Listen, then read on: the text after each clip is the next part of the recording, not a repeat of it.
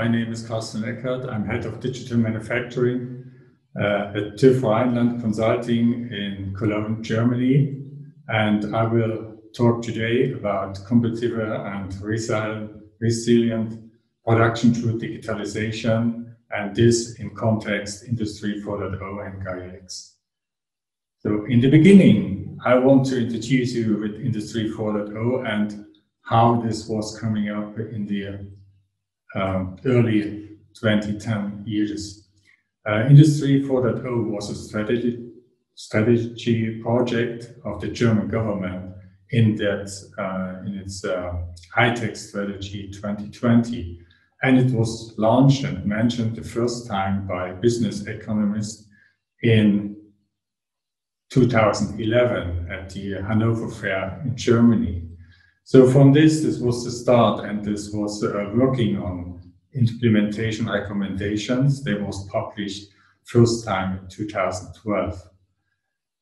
And in this expert group of business economists, they continue working on it, and the final report of the implementation recommendations for Industry 4.0 was published at the Hanover Fair in 2013. The concern of Industry 4.0 or of the German government for Industry 4.0 was taking up the rapid social and technology development in this industrial area, and to define some structures for cooperation of all stakeholders and actors, and last but not least, to secure production capacities in a high-wage country like Germany and also in Europe. Okay. So next, it's a little bit an overview and about the stakeholders of Industry 4.0, and we call it in a triangle of digital transformation. Let's start from the top. On the top is the platform Industry 4.0. This platform Industry 4.0 was founded by 3 industry associations, if you can see in the middle on the top.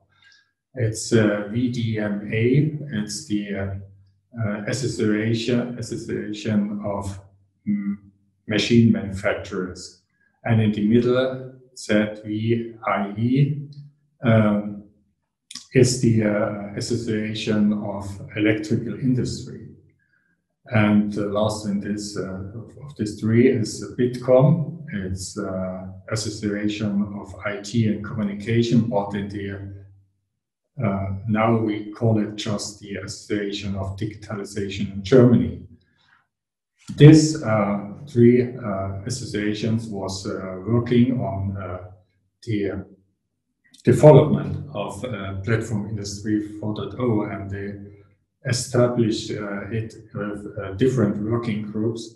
They are working, or in these working groups are working expert communities from industry and research on different aspects of Industry 4.0, such as communication or security, or also new business models. And in 2016, these 3 associations hand over the leading of platform Industry 4.0 to the 2 federal ministries, German ministries.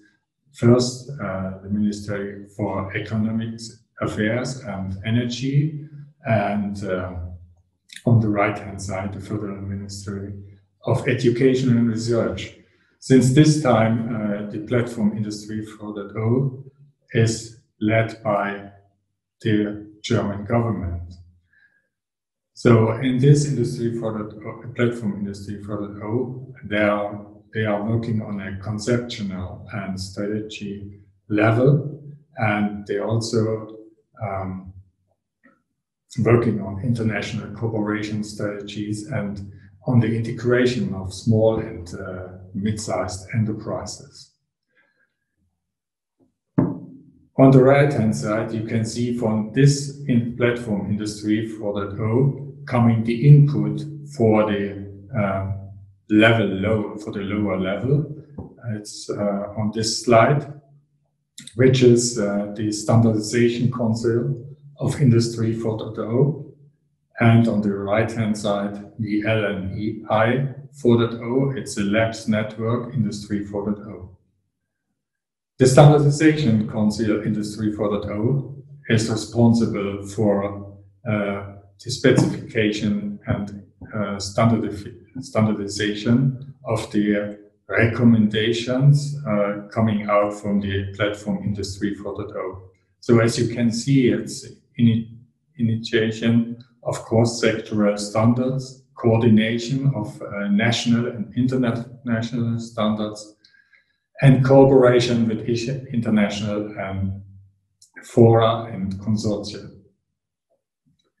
On the right-hand side is this Labs Network Industry 4.0. This is responsible for the validation of the recommendations coming out from the platform Industry 4.0. And they do it in pilot projects and proof of concept. And and the validated returns of results going back to the Standardization Council, and also the Standardization Council gives the guidelines of relevant standards to the Lab Network Industry 4.0. In the middle, to the left and the right-hand side of the platform Industry 4.0, you can get an insight of the international collaboration of this platform. So on the left-hand side, you can see the European countries we are collaborating. It's France, Italy, Netherlands, Austria, Switzerland, Poland, Denmark, Sweden, Finland, and Spain, and UK. And on the right-hand side, you can see there's also on a outside European collaboration with the IIC of US, with the Chinese and Japan, indeed also South Korea and India. So, Industry 4.0, what is it really? I have divided in two sides, like the left-hand side in this box. It's what you can see, it's what we have already today. And this is in terms of intercompany. We have cloud, we have networks, we have factory automation with internet access, and we also we deliver and we are using internet-based services. So what is new in Industry 4.0? And this is, you can see in the box on the left-hand side. It's the value creation from cross-manufacturing exchange of information. We are going from intercompany intranet to internet, to collaboration between companies via internet.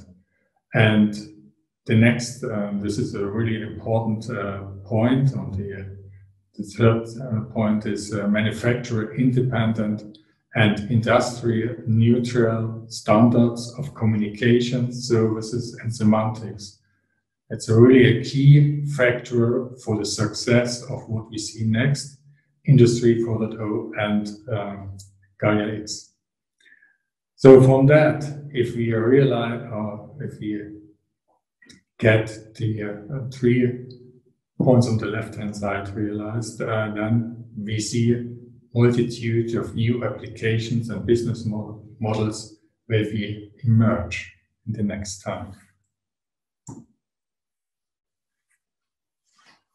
As I mentioned before, Industry 4.0 was launched in 2011. So there was a review in last year in 2019, and there's a new vision, they call it Vision 2030 for Industry 4.0.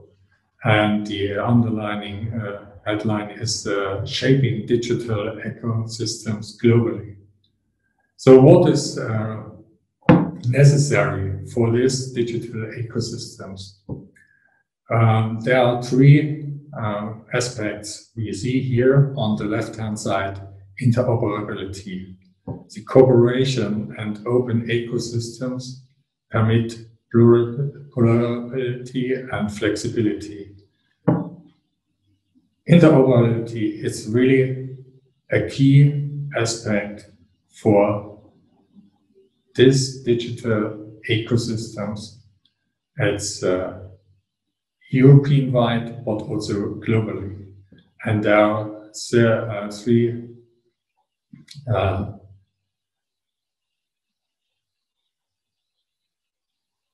three points. They are important for that. It's regulatory framework we need standards in integration, and we need decentralized systems and artificial intelligence. The next aspect in this vision is on the right-hand side, on the top, sovereignty. So scope of actions enables competitiveness and control of personal data in digital business models. The key facts are facts in this is technology development. We need security, and we need the right digital infrastructure for that. The last aspect is sustainability. The modern industrial value creation ensures a high standard of living. So it's the key facts of decent work and education. And very raising point is climate change mitigation and the circular economy. Social participation is also a key fact of that.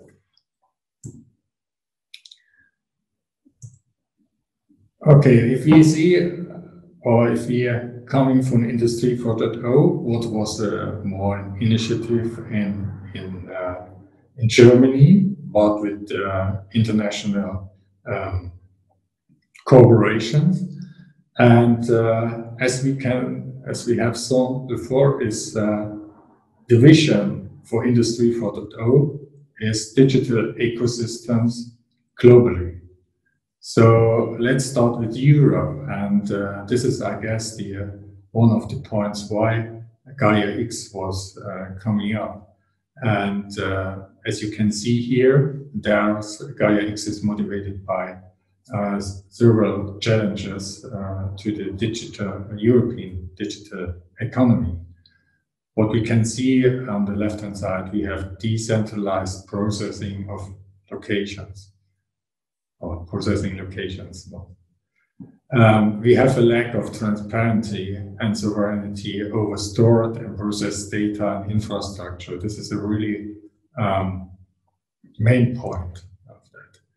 We have sector-specific data and a lack of ontology. Yes, we have in different industry domains, we have specific data spaces, and we have different ontologies for these data spaces. So if we want to connect them together, we need to overcome this sector-specific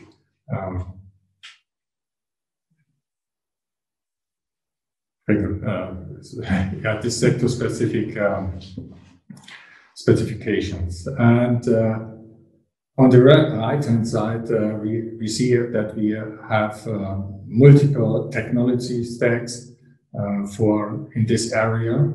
We have an insufficient clarity about the applicable jurisdiction. What we don't see is is a widely accessible API, application programming interface, what makes it difficult for the interaction and to access data spaces. And we have multiple stakeholders and difficult accessibility of existing data and infrastructure services. And all this should be GAIA-X should be given answer to all these challenges and threats. Let's see in the middle, it's the overall picture of GAIA-X. As you can see, it's 3 parts. Let's start from the bottom. The red part is sovereign infrastructure, what we need. In the middle, it's European policies and a code of conduct. And in the upper part, it's the sovereign data exchange. So we start with the creation of digital infrastructures and ecosystems for innovations, trusted environments between partners, and interoperable links between smart services applications and infrastructure services. This will increase transparency and attractiveness of digital services. The reduce of barriers and compliant service usage enables the development of new services and products. Data sovereignty, strength of digital sovereignty of business, science and government and society. And last but not least, the reduction of dependencies, the reduce of private and business consumer dependency of single providers, control over locations and regularity, environment of data, stored data. And as I mentioned before, reduce sector-specific dependencies. Now we come more in a more detailed picture of GAIA-X. And as you can see in this overview, GAIA-X should provide a user-friendly and homogeneous ecosystem for services and data. And let's start again from the bottom. The infrastructure ecosystems, and you see the different parts of the infrastructure ecosystems, like network and interconnection providers. Second, the CSPs, what is cloud service providers, or HPC in the middle. It's high performance computing. And we have, as mentioned before, sector specific clouds. And last but not least, edge devices, where also data can be stored. At this level, we see on the right-hand side which aspects has to be defined. This is a technical architecture. We need architecture of standards, and we need commercial policies. And we need also for compliance, legal, regulatory, and policies. In the middle, there are the GAIA-X federation services. In this federation services, there are 4 blocks or pillars, like identity and trust, sovereignty, data exchange, federated catalog, and compliance. This should ensure interoperability and trust and sovereignty of services.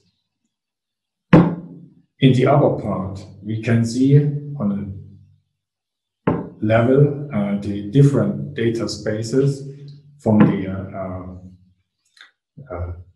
different sectors or domains, like industrial, smart living, mobility, financial, public, health, and all have different data spaces, different structures of data, different semantics, and this has to overcome with GAIA-X. And on top of that, if we connect all these data spaces together, then we have a cross-domain or cross and sector innovation in advanced smart services. We can build new marketplaces and new applications such as AI, IoT analytics, or big data.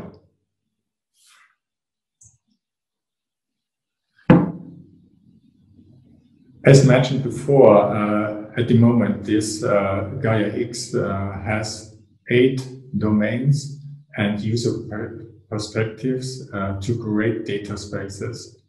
And you can see here, for each domain, there are different use cases. They are already defined in GAIA-X. So the number is already more than 40 we have defined, and in some domains there are more, in some it's not so much. But in this, from this use cases which are defined for GAIA-X should be defined the requirements for the implementation of GAIA-X, or implementation or first specification of GAIA-X. I want to explain GAIA-X a little bit more in detail on a use case, which is here collaborative condition monitoring. And this should demonstrate how a framework of collaboration can contribute to develop self-determinate business models for this use case. And it's now in the part below, in the infrastructure, you see 3 different data storages which hosted by different service providers. So, and this is the physical storage, and at this level we have just the infrastructure, application and data portability, and we need interoperability. In the middle, the GAIA-X Federation services solve the points on the right-hand side, like authentication and authorization, and data connector policies and attributes. It's for identity validation and access rights, and also usage control, and also responsible for semantic and interoperability. On top, we see the different companies, they are using different data spaces and can access not only the company data space, also data spaces from other companies, can create advanced smart services from that, like collaboration, condition monitoring. So I can use data from a special machine in different locations. So, and I can monitor the conditions and make some analytics and on that. So GAIA-X is increasing added value, and the consistency of service behind the individual use case.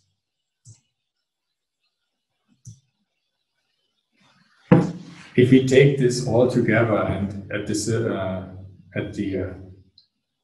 COVID-19 pandemic we are facing at the moment, there are some consequences, and there's a position paper of the Platform Industry 4.0 published earlier this year, and they identify 10 propositions for the future digital business models for Industry 4.0 in a post-corona economy. And there are three new strategic priorities. What we're facing is a boost of digitalization and new digital business models. Second, we see a flexibility and agility becomes the basis for competitiveness.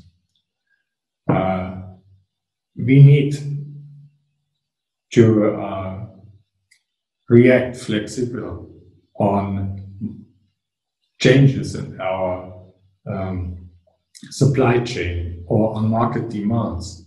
This is meant by point 2. And the resilience of the value network as a new business case. Yeah, it's like we will see what we see already. It's a platform economy to offer production capacities as a service. Yes, and on the middle, on the right-hand side, we see new business models. We see a localization of manufacturing and demands adoption of product and process architectures. We see new ecosystems and marketplaces are emerging. And innovative revenue models are getting traction. On the right-hand side, it's also affecting new work and organization aspects. So competence requirements are changing radically. And physical distancing of production or in production make remote services more increasing and more important. And flexibilization of work fosters. This means new forms of organization and learning are necessary. So this flexibilization we're facing like that employees maybe can't come to work because of they have to stay in quarantine or they are getting COVID-19 infection. So all this, and we see that we need a new flexibility in organizing our work. And number 10, last but not least, is Industry 4.0. We see as an enabler for sustainability.